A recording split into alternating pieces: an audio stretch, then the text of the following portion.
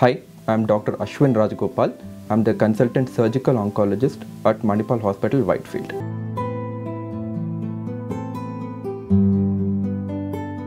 This is one of the biggest myths that is prevalent right now.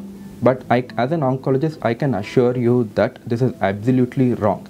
Research shows that doing a small biopsy does not cause any spread of cancer. In fact, biopsy is absolutely necessary. We need to find out what type of tumor that we have. There are two types of tumors. One is called as a benign tumor and other one is called as a malignant tumor. Based on biopsy, we can decide the type of treatment that is required.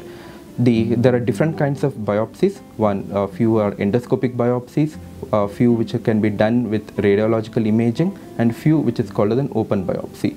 But all these biopsies are painless, which can be done on OPD basis within a matter of about 5 to 10 minutes. There are a lot of patients who, when I tell them that they need to undergo a biopsy, but they get scared and they go to some other doctor thinking that biopsy causes spread, but this is absolutely untrue.